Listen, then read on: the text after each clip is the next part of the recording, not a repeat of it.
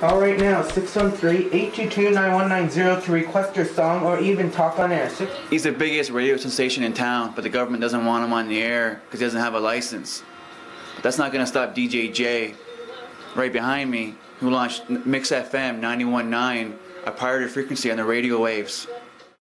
What have they told you so far? And that's Industry Canada. What have they said to you? They said to turn it off and to wait until it gets approved, the license.